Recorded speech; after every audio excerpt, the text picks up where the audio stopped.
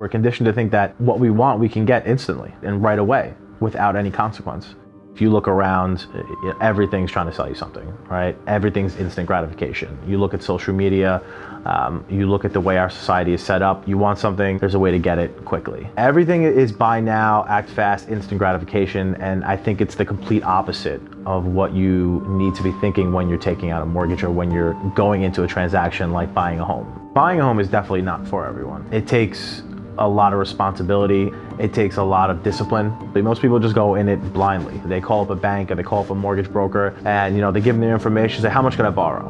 Right? Without really doing their homework about how it's going to affect their everyday life, how it's going to affect their children's lives or their parents' life. It's the biggest financial decision you'll definitely ever make. There's a lot of different factors when it comes to buying a home than just can I qualify or do I not qualify. We're looking for the comfort zone. It's just because your income allows me to lend you upwards of $1 million doesn't mean you necessarily want to take that type of mortgage.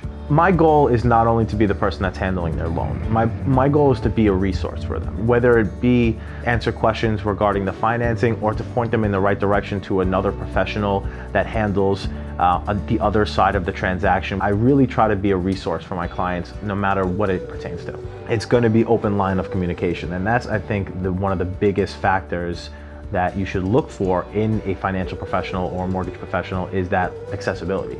Can you reach someone when you have an important question? Can you reach someone if you need help understanding something? And that's something I always offer to people. I give out my cell phone number, my direct number, so that people can reach me. Even if it's a little off hours or if I'm out of the office, I'm still accessible to them. I'm helping people make informed decisions. I'm helping people make responsible decisions. I'm giving them the facts.